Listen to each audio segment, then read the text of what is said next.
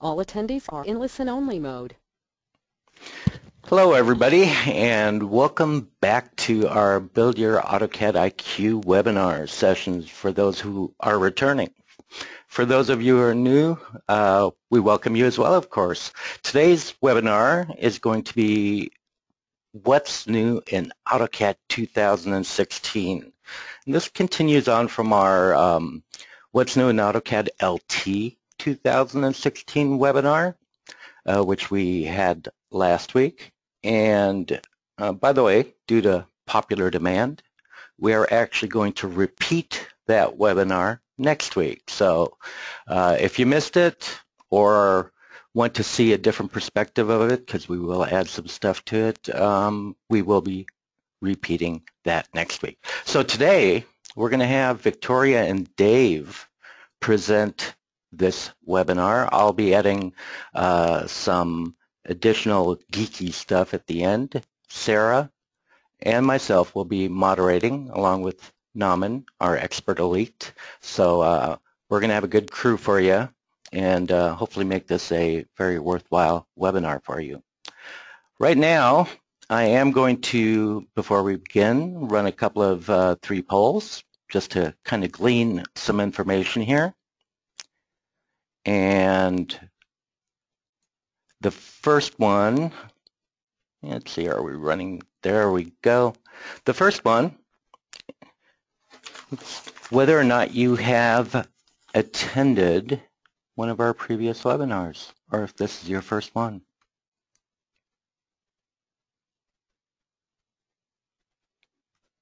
Well, we're kind of getting close to an even split this time around. So it's nice to see some fresh faces as well as those who have returned. Awesome.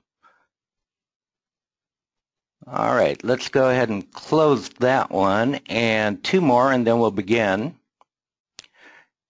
If you haven't already, when do you plan to upgrade to AutoCAD 2016 or LT or one of the verticals?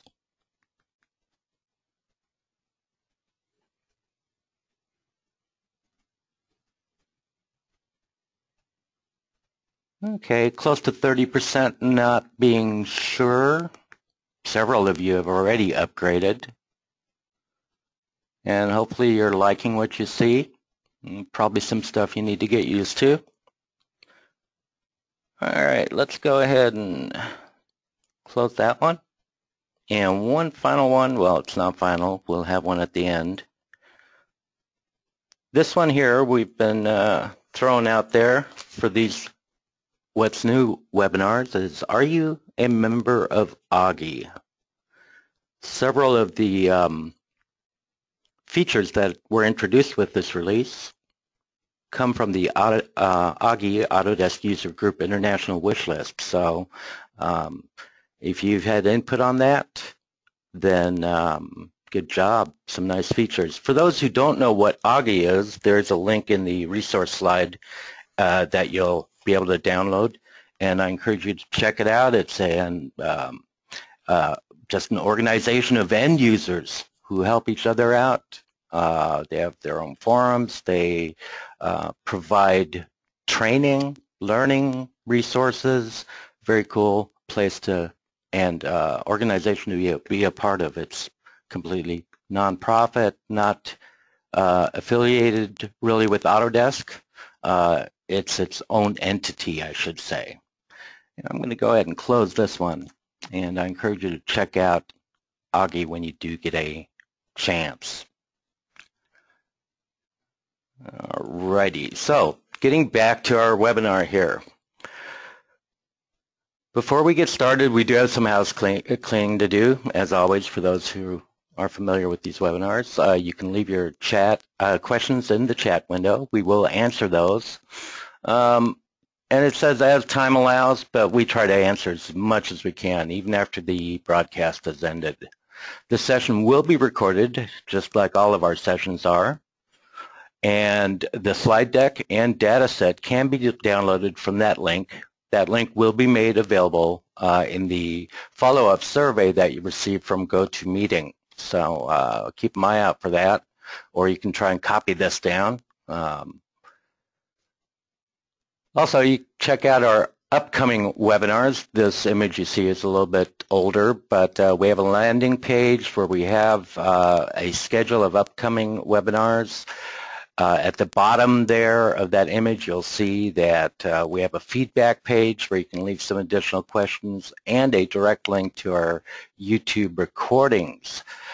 There's a, try and point it out here, there's a playlist button here. If you select that, you can actually see all of our previous webinars.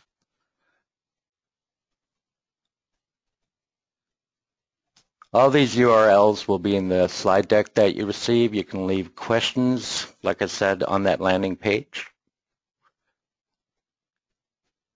Feel free to leave feedback on the current webinar, future webinars. If you have any ideas or suggestions, a lot of these webinars are based on your feedback. And you can also send additional feedback to our autodesk.help.webinars@autodesk.com address. Please use the subject line Build Your AutoCAD IQ. That way we'll know which team should be looking at this. Some of our previous webinars, well, we're at number 31 right now. There are 30 of those that we've done. One of them we will repeat, like I said, next week. You can find these on the YouTube channel, AutoCAD Exchange, Build Your AutoCAD IQ playlist. Some more final house cleaning here, and that is check out the Knowledge Network website. We have downloads available there. For example, for AutoCAD 2016, there's offline help you can download, template files, language packs, and also what's available now is the digital signature Lisp signing command line tool. So you'll see when we talk about the security features how that would come in handy for you. Also, some installation documentation is available on this website. So if you're wanting to have some additional assistance with installation, be it network or standalone activation, this is a great resource, this website. Also, links to hot fixes, service packs, and downloads. So that being said, that being out of the way, we're going to show the enhancements to AutoCAD 2016. And in this webinar, we're going to talk about the drawing format. Typically, every 3 years, we change that format. And so the big change this year is that there's no change. Okay, we're using the same format we used with AutoCAD 2013, 2014, 2015. So that's probably welcome news to many of you. Happy about it. We're going to have show some enhancements to section objects, point clouds. I'm not going to get into great detail on these here because Victoria and Dave will be telling you all about them. I'll be getting into some of the geek stuff at the end here, and that is the security feature enhancements, system variable, new ones, modified old ones, as well as some installation topics, actually only one topic, but we'll cover it anyway. So I won't bore you anymore with my rambling. I will go ahead and turn this over to Victoria. So let me get you going there, Victoria.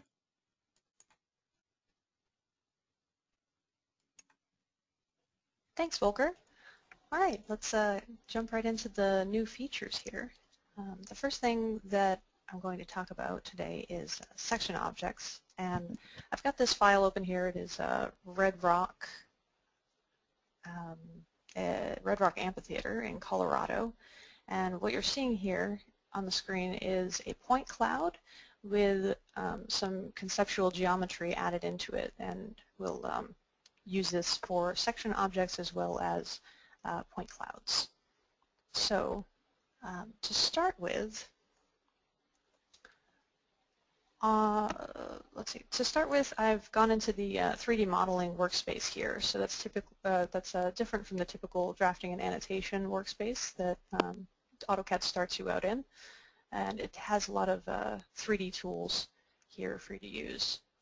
So I'm going to start from the Home ribbon, and there's a panel here for section objects, and I'm just going to select section plane here, and I'm going to type in O for orthographic and T for top, and just create a quick section plane here through the model.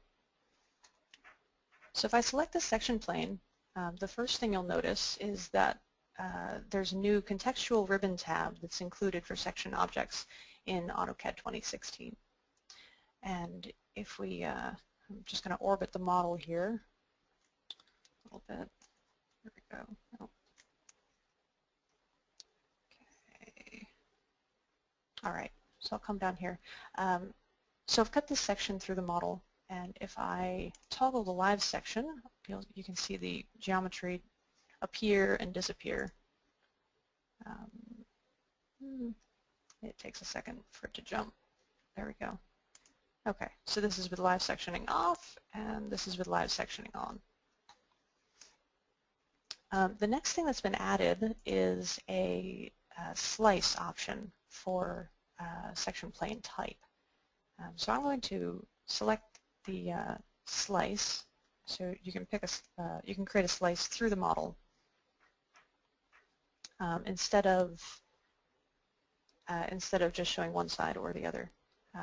So I'm just going to rotate this 90 degrees, and you can see the section change as we go.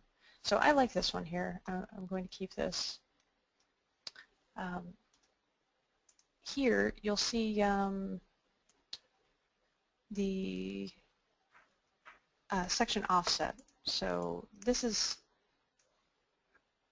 offsetting from the start point of your section. So let's say we put in 50. Oh, this was near 50. Let me put in. I'll put in 20 as a starting point, and you should see that section jump a little bit. And this right here is the slice thickness, and it is controlling the thickness of that slice through your model. So if I change that to 20, you should see it. You should see it reduce in size. It's taking it a second to update there.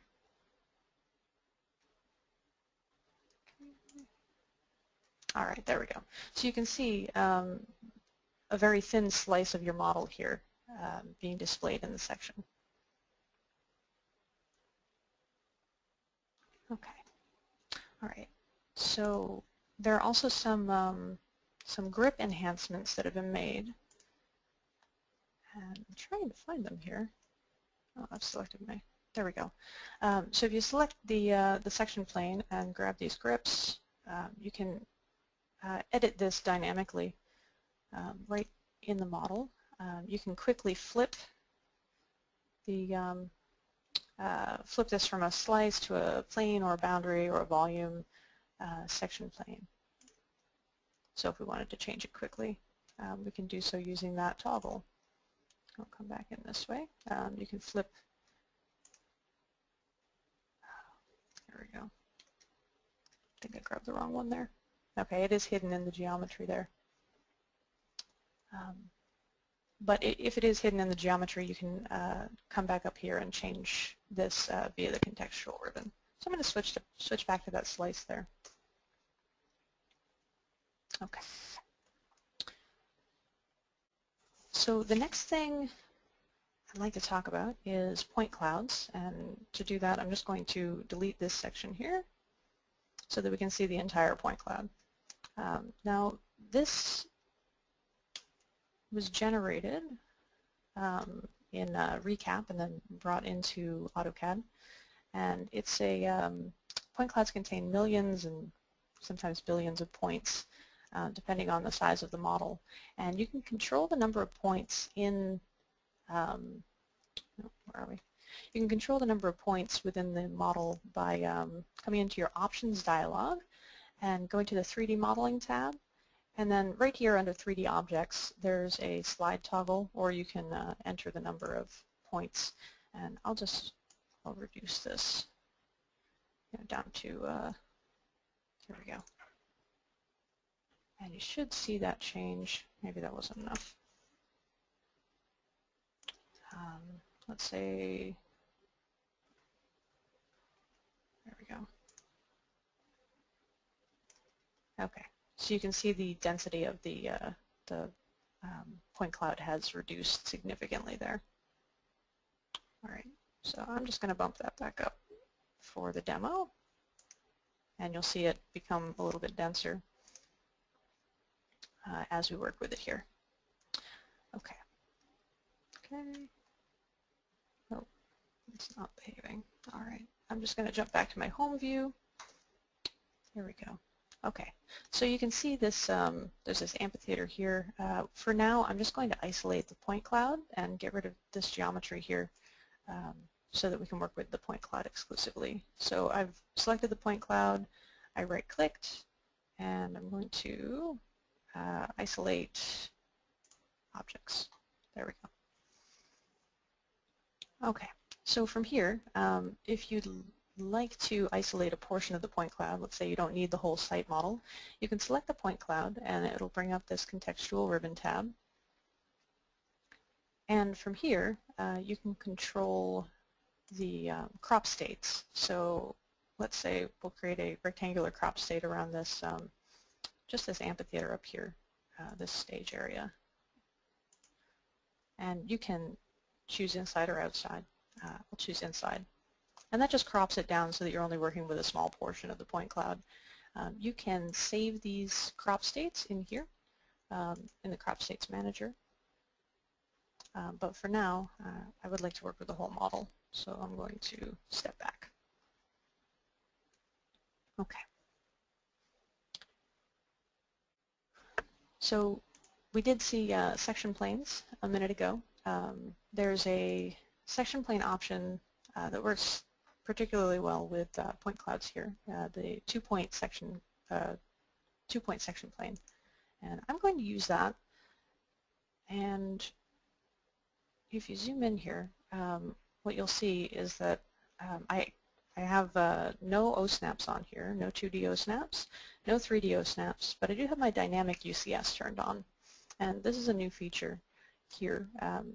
Point clouds do now respond to dynamic UCS. So you'll see it's detecting this plane on the front of the stage there, and if I jump around, it'll detect other planes within the model. But let's just grab this one for the two-point plane, and here's our section plane being cut through that model. And I'm going to select the section plane and bring up that contextual ribbon tab. And I'm going to switch this to a slice. And I'm going to set it at a very thin slice, so let's say maybe 20, and that'll reduce this down. And you can see, once it takes, when we zoom in, it's just got that very thin slice of the model taken out. And one of the cool new features that you can use with section planes and point clouds is this generate extract section lines tool. So what it's going to do is generate AutoCAD geometry on top of this point cloud based on the geometry that's been pulled in through that point cloud model. So I'm just going to select that point cloud here. Oh, come on. There we go. Okay, and it'll bring up this extract section lines from point cloud dialog box, and you'll see a bunch of different settings here. You can tweak these. The ones that I'm going to focus on today are these tolerances here. So the minimum line lengths to be generated, I'm just going to bump that down to 2 inches so that we get some fine details in there. And then the connect lines tolerance, I'm just going to bump this up to 2 feet. And I want to really have my section lines stand out here, so I'm going to change this to red. And I've checked this preview result, and this comes in handy when you're working with large point clouds because sometimes it takes them a really long time to generate. So I'm going to click Create, and you'll see down here it'll process, but it's just going to show me a quick preview of what this section is going to look like. So we've got this geometry, and if I'm not happy with it, if I need a little more refinement or maybe more generalized line work, you can go back in by just hitting Enter. It's the default back into the settings here, and you can make the adjustments. But I'm pretty happy with this, so I'm just going to say Create and then enter A for Accept, and it'll generate that line work for me.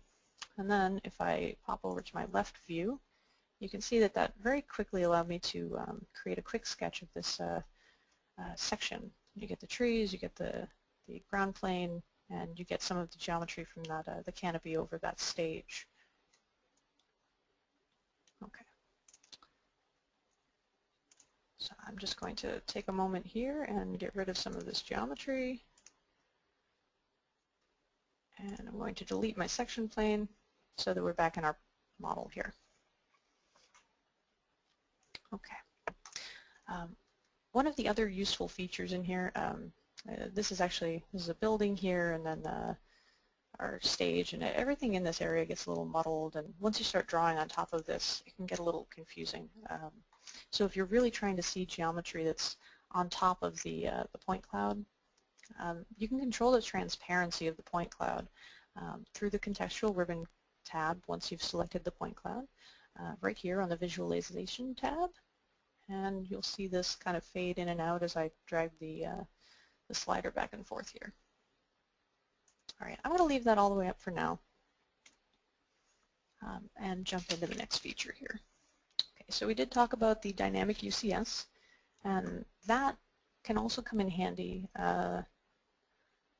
Let's say we want to add some conceptual geometry just to the side of this building here. Maybe we want to add some kind of window feature up here. We just want to quickly sketch it to see what it would look like. We're just going to let the dynamic UCS jump to that plane, and we'll draw a quick rectangle here, and then this geometry can be maybe extruded to if you want to define a quick window or a door opening, or cantilever off the building, whatever you're trying to convey in your quick concept there. Okay, so with that said, there were some 3D O-snaps that were added specifically for point clouds in this version. So I'm going to go ahead and turn my 3D O-snaps on, and if there are none on, you click it, it's going to open up this drafting settings tab for you. So let me see. Okay, so here's the point cloud section here. What I'm going to turn on first is this, is it nearest to plane? Just make sure that I have the correct one. No, I'm looking for edge. Here we go. Okay. Let me make sure that's correct.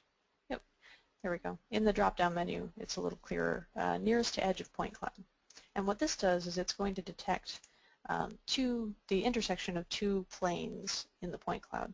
So let me just enter my line command here. And let's say I want to find the edge of this building here. If you wait just a second, come on. Oh, there it goes. Okay. All right. So I've got those two edges, and if I click somewhere on here, it will draw the line right along the edge of those two planes. And I can do that down a little lower here. Let's say I want these two planes, and click there. And we've got this line. It's a little difficult to see.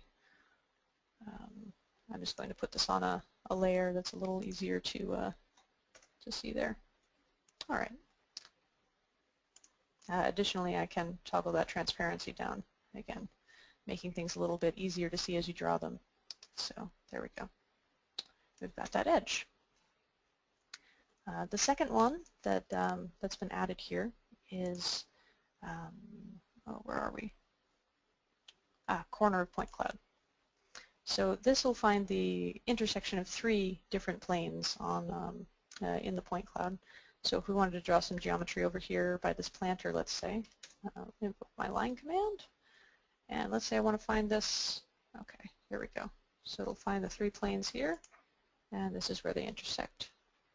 And let's say I want to find the 3 over here, and you'll see that even if they don't quite meet, it will still find that intersection for you, kind of interpolating where those planes would meet. So I've got this here. And the last one, and this is the coolest one in my opinion, nearest to center line of cylinder on point cloud. So you'll notice that the curvature of this wall here is detected by the point cloud, and this new OSNAP will actually find the center point of this. There we go. See it light up pink there.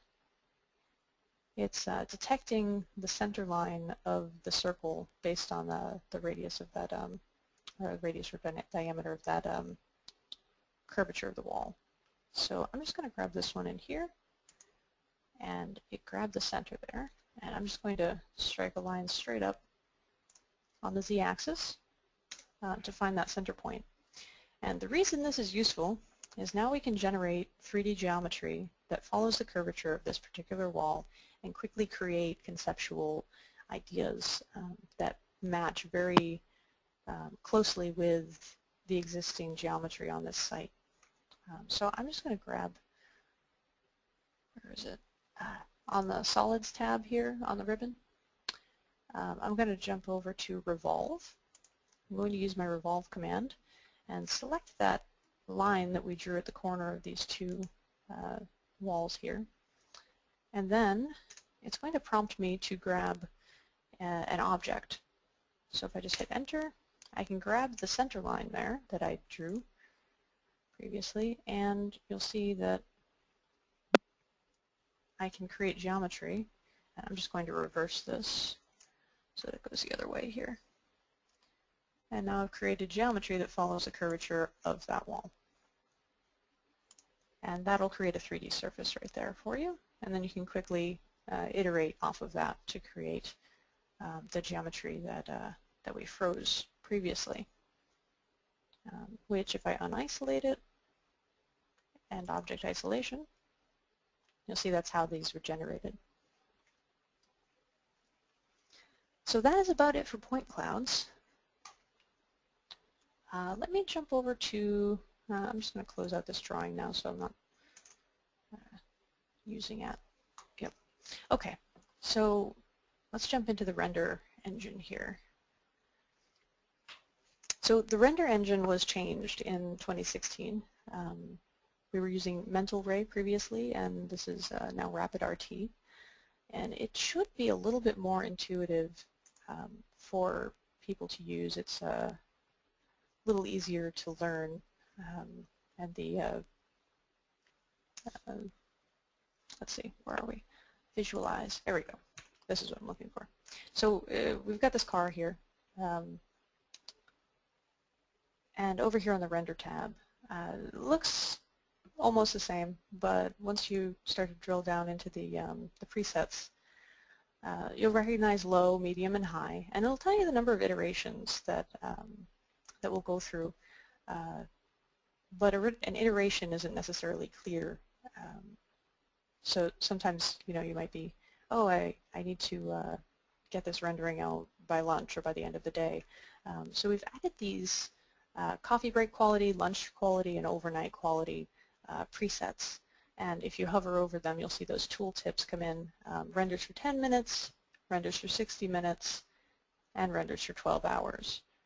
So it's a very easy way to tell exactly how long it's going to take you to get the results. Then if we pop into the Render Presets Manager here, you'll see a few more settings here that we can play with. So if you mostly, you know, so let's say we're pretty happy with this coffee break quality preset, but we want to change some things. Maybe we want to change the size of the output to full HD TV. For instance, you can come in here and click this little sun picture and it'll create a copy of your coffee break. And you can rename it whatever you want. You know, my favorite preset, or let's just call it favorite. Make any notes you want to remind yourself how long it takes or what kind of quality you're going to get out of that one. Then down here you'll get a duration. So until satisfactory. Render by level. So these are the iterations. There you go. And then render by time. So let's say we want to set this one to just 1 minute. And then we'll get render accuracy down here. And if you're wondering what each of these does, the tooltips in here are very helpful. So just hover over that and it'll tell you exactly what is meant by low quality, draft quality, or high quality. Okay.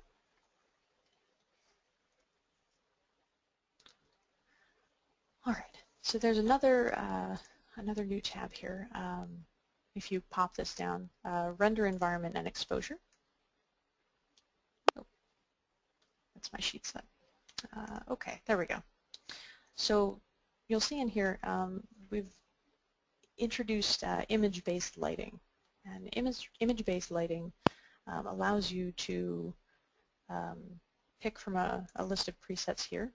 And some of these actually support 360-degree high-definition backgrounds. So for instance, we'll use the plaza. This will be the rotation of the 360-degree image, and I'll explain that a little more in a second. We want to make sure that we check Use IBL Image as Background, and then you can adjust your exposure and your white balance, cooler and warmer, brighter or darker, and we'll see that in a second here. So you can actually render directly from that Render Presets Manager, so I'm going to do that. Let me make sure. I think I actually just want to make sure I'm not taking up too much time with the rendering portion here. We should get a pretty quick result here. Okay, so very quickly, you'll see, first of all, in this render window, while it's rendering, you can zoom in and you can pan around just to see the quality that you're getting out of that render. So I'm just going to zoom back out there. And you'll see very quickly this is that plaza background. And let's say we want to change that. Maybe we want the exposure to be a little brighter or a little darker, or we want the colors in this rendering to be a little warmer or a little cooler. I'm just going to close the render window, pop back into this exposure and environment and exposure panel here. And I'm just going to rotate it a little bit. I'll adjust the exposure down. Maybe we want it a little brighter. And maybe we want warmer colors. So let's bump this all the way up and I'll render again. And you'll see that's washed out. So you can very quickly go from one end to the other. But it only took us a second to find out. So I'll come back in here. And maybe we wanted it darker. Okay. So as we move around, I'm just going to spin the model a little bit. It's not going to let me. Oh.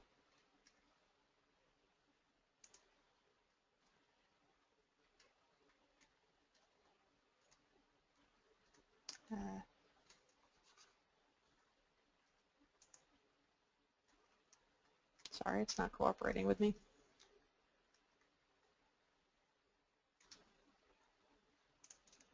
Okay, I'm just going to grab a front shot of it here.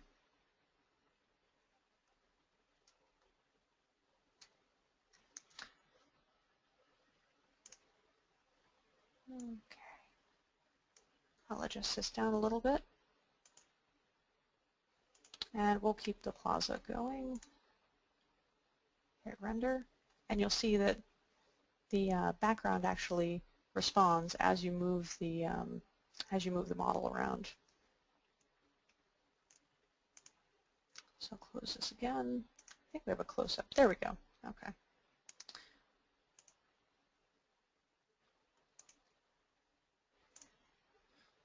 So I'm going to rotate this all the way around, render again.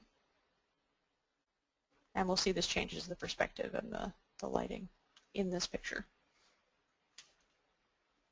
Okay, I think that's about it for rendering.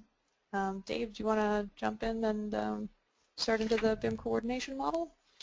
Sure, let's see if I can take control here. Okay.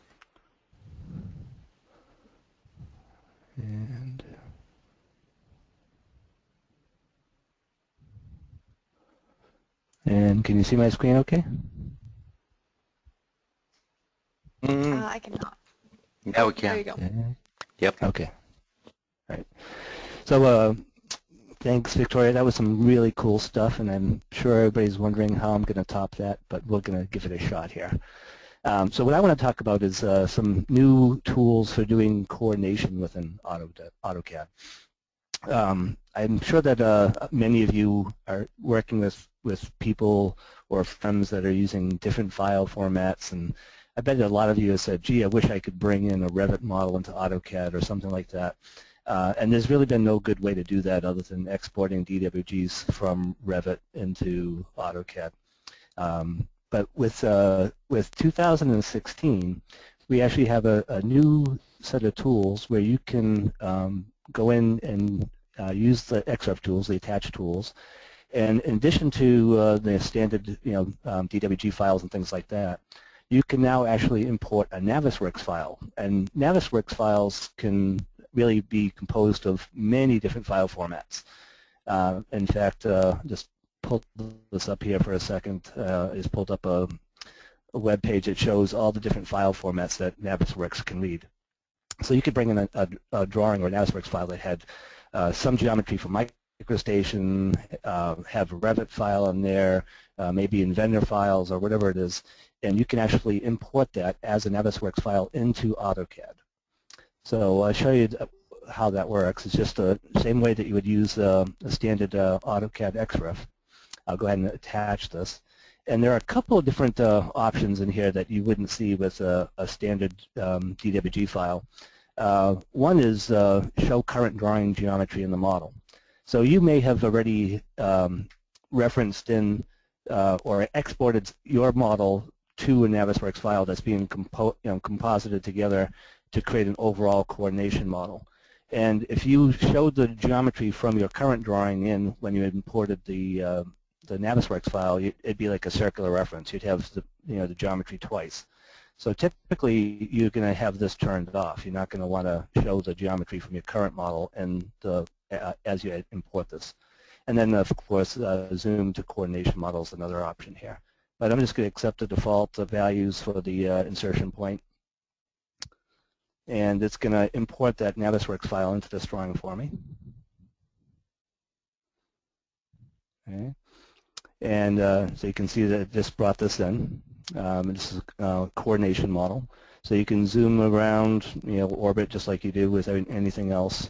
And what I'm going to do is actually turn on some layers. I already have some geometry that looks like ductwork. I won't say it's ductwork because I actually like AutoCAD MEP where you're drawing ducts as opposed to solids and things like that. But you see that we have some geometry in here. And if I select on the coordination model, you're going to see that there's some new settings over here. We have a contextual tab. And we can control color fading and the opacity. So, if I had the opacity turned way down, it's going to be really hard to see what's in the model versus what's in the coordination model. But if I kind of turn that up a little bit here, you can fade away the coordination model and really make the geometry that's in here stand out very nicely. We can play around with that. By the way, there's a couple new system variables for those of you that are geeky like Volker that like system variables. It's CM, or construction model fade color, and opacity. Okay, so you have those two system variables. The default for the color is 60% and the default for opacity is 40%. But you don't need to know those. You just select on it, and you could use the slider bar there on attaching it. There's also, if you wanted to do a command line for attaching the coordination model, it would be dash cm attach, and that would be a construction model attach, would allow you to import that component in there. So we have this drawing. I'm just going to go ahead and maybe make a quick change here. So I'm going to jump over to a view, and I just want to finish off this little section of quote ducting that is in the model. So I'm going to go ahead and just use a sweep. I'm going to see if I can select on this circle here. No, that's not the circle.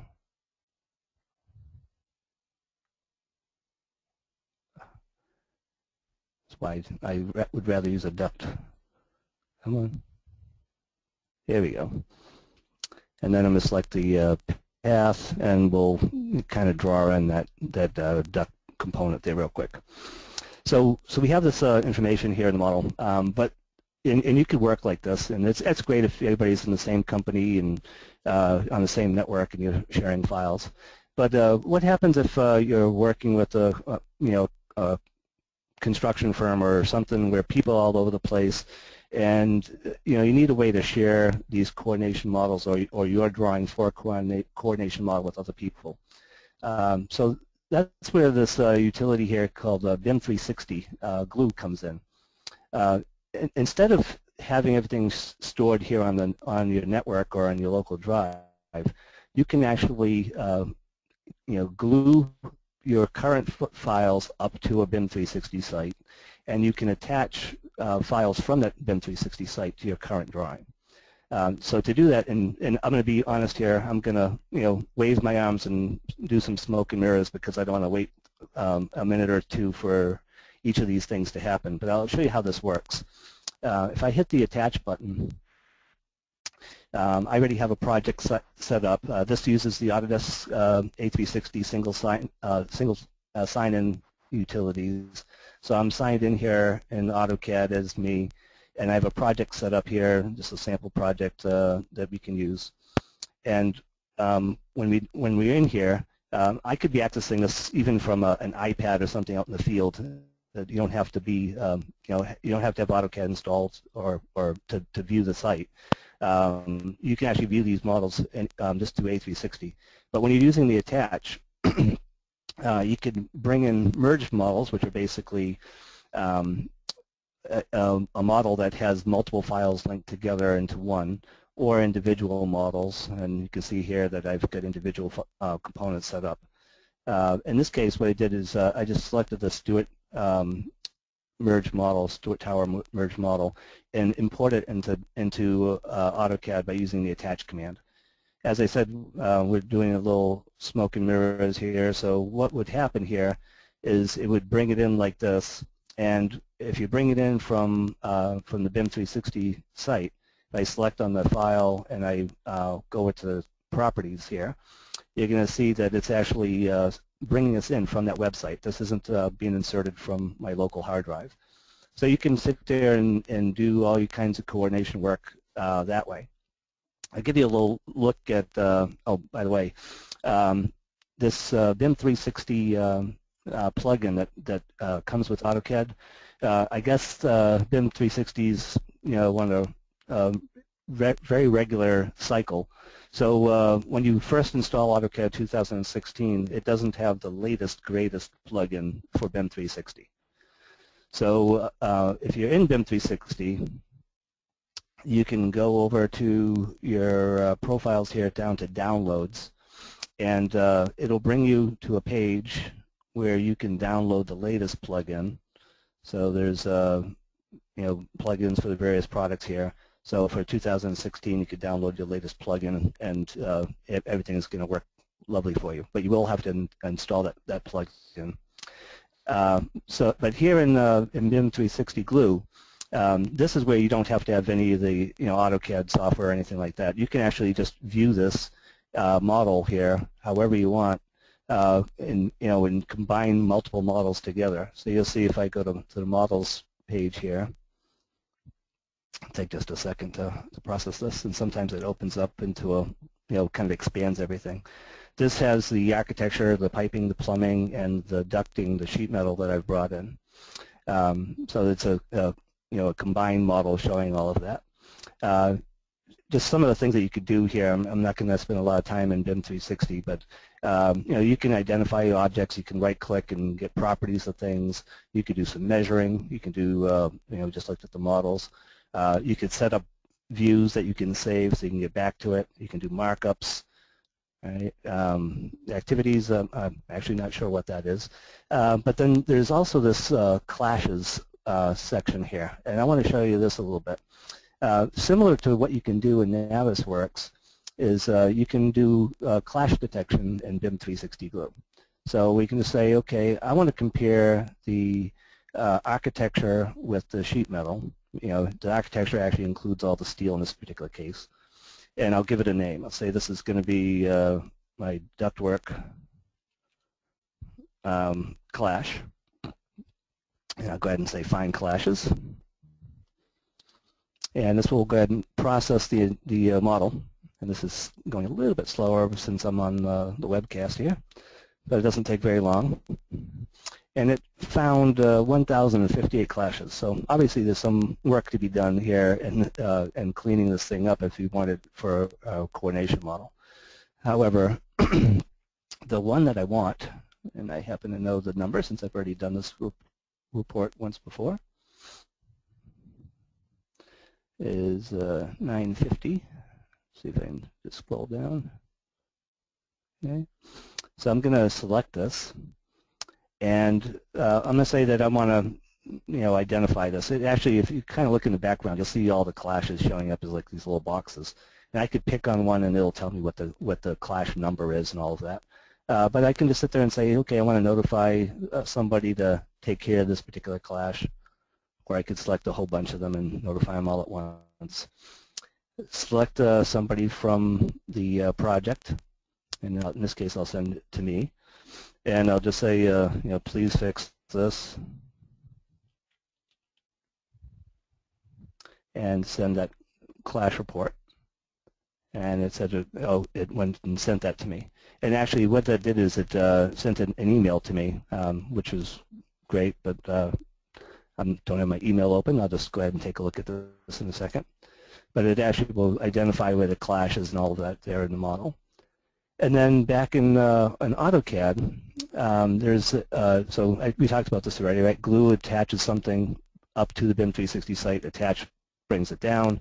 But then there's also this pinpoint option here. And what that will do is it'll say, okay, I have a clash result that I need to work with. I actually just created that a few moments ago. And I want to go ahead and view this. So I'm going to select that and say view selected, and it will bring me right to where this problem exists. I can turn the model back on if I want and see the whole model. And actually it created a quick, convenient way for me to kind of fix this. So I'm just going to go to that same object. And here's that clash with the beam and the solid here. And I'm just going to pick on this and kind of stretch it down below. And I could save this file. I could re-glue it back to the BIM 360 site. It'll ask me if I want to update the model. I'd say yes.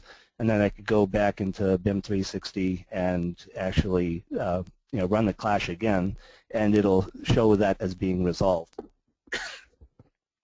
So it's some pretty exciting stuff. It's just a real quick look at some of the coordination stuff, but I think that this will come in really handy for folks as they doing coordination with other firms.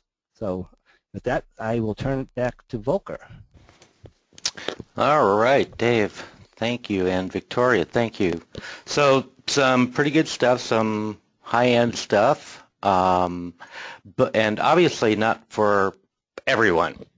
That's the thing about these new features. If you don't use the stuff, you're probably going, whatever. But the people who do use it, I saw a lot of wows there, are very cool, and I think what I was seeing, wow, things have come a long way since we first started using rendering on our desktops or point clouds. So hopefully we showed you some cool new stuff. I'm going to wrap it up here with some oh, lighter topics. Let's put it that way. All right. And the first thing I'd like to talk about is the improved graphics in AutoCAD 2016. And this really all depends on whether you have a direct, if your workstation is capable of running DirectX 11 on this first one here.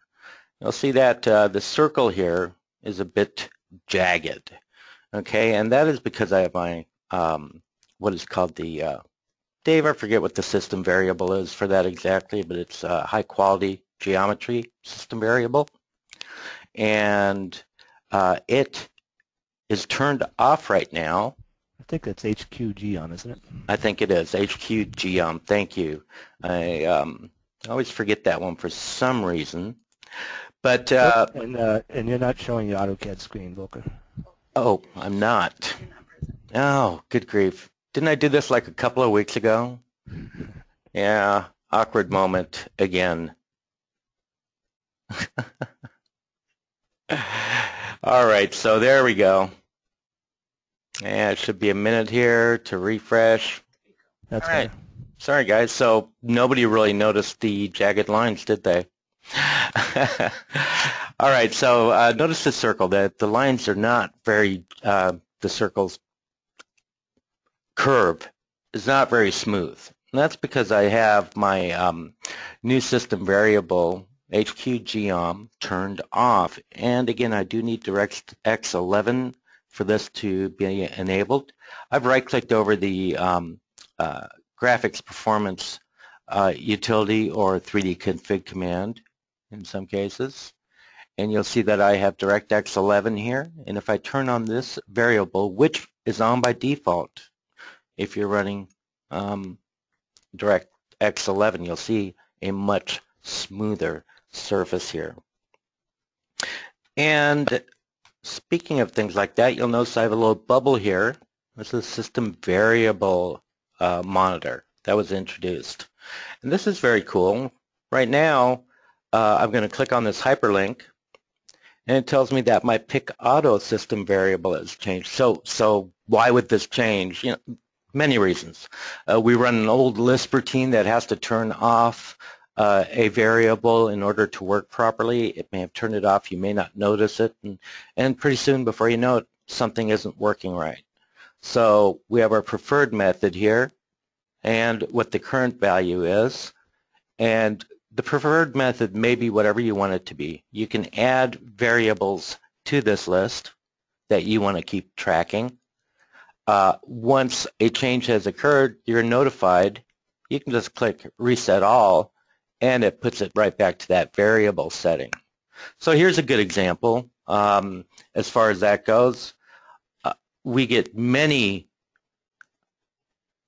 support requests on this here. I'm going to go into the Open command, and there's no dialog. Okay, but on the command line, it's prompting me to open up a drawing. This is the system variable file DIA, and it got changed. Well, okay, I typed it in, but it got changed, let's say, by Lisp routine, okay, or maybe a previous user or a script. I'm going to go and see, all right, what's going on here with this system variable, and there we go.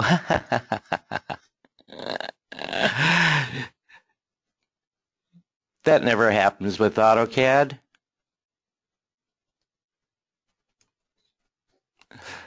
All right. Is this an awkward moment? Yeah, Dave, would you, while I do this, actually I'll do this while I'm waiting for that. Yeah, this is a very awkward moment, but hey, we've all worked with AutoCAD. We know, right? Let's talk about some of these system variables, and we'll launch my system here again in a minute, my AutoCAD.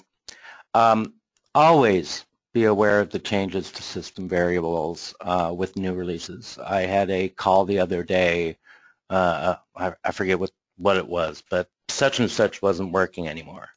And that's because the system variable had changed. It had a different default. And in the help file, we actually have new commands and system variables listed and what they do. Some of these we discussed in the AutoCAD LT webinar, which we'll present again next week. And like close all other, we also have a digital signature which we can apply to our auto list routines. We have a new method of scripting, and that applies to both AutoCAD and AutoCAD LT, which is called a script call, which actually allows you to nest your scripts within other scripts. Again, the dim layer we discussed last week. Here's some new system variables for the line fading, which was introduced last release. We can now actually change the intensity of fading, line fading, rev cloud grips. So always kind of keep an eye on these variables. Every help file has these. And in this case, those were the new ones, but we also will show you the updated ones. And one of the things I noticed is that my favorite system variable, which has been updated, there's actually a mistake in the documentation here. That, of course, for those long time, Oz mode. It's not listed here, but it has changed as well. So it is in the documentation, it's just not listed as a modified system variable. So yeah, this is kind of annoying.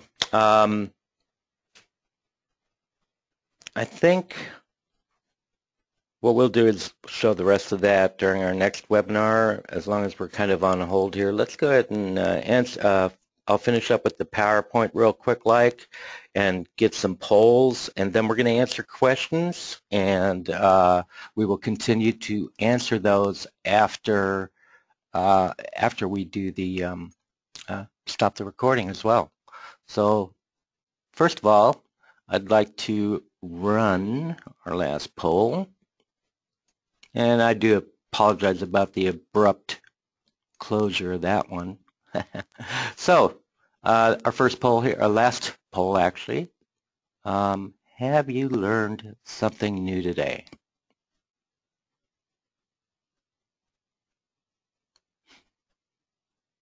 Okay, so more people than less have learned something new today.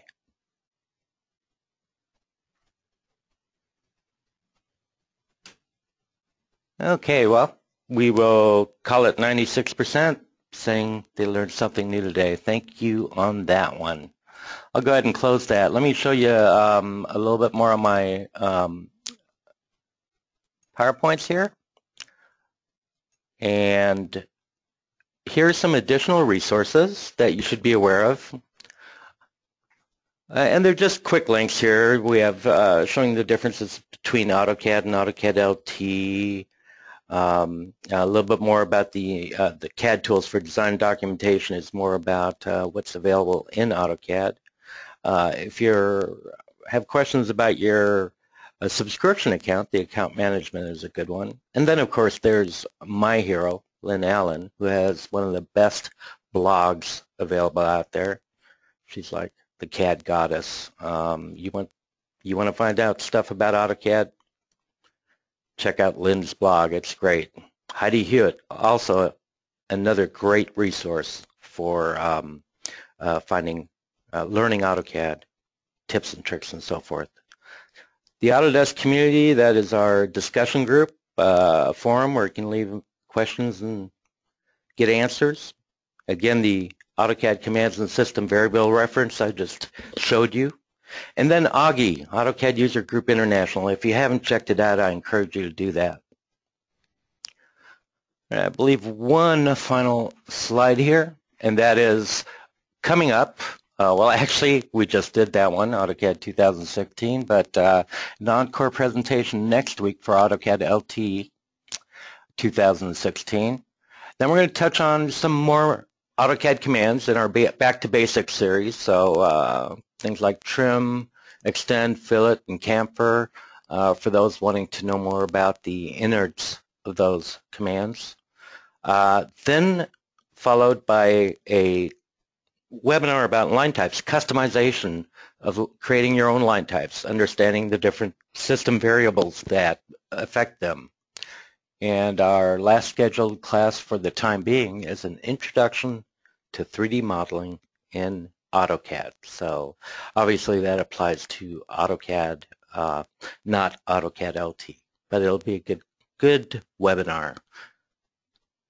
All right, so I'm going to go ahead and stop the recording just because we're out of time, but we will go ahead and take some additional questions. I thank you all for being here today, and we hope to see you next week. Anybody who'd like to work with us some more questions, we'll be happy to answer those. So I got a good one for you, Volker. I'm surprised it hasn't come up before. Somebody's asking if there's any kind of continuing education credits that you get for watching these webinars. No, we don't have any of those. I think we were looking into that, but I am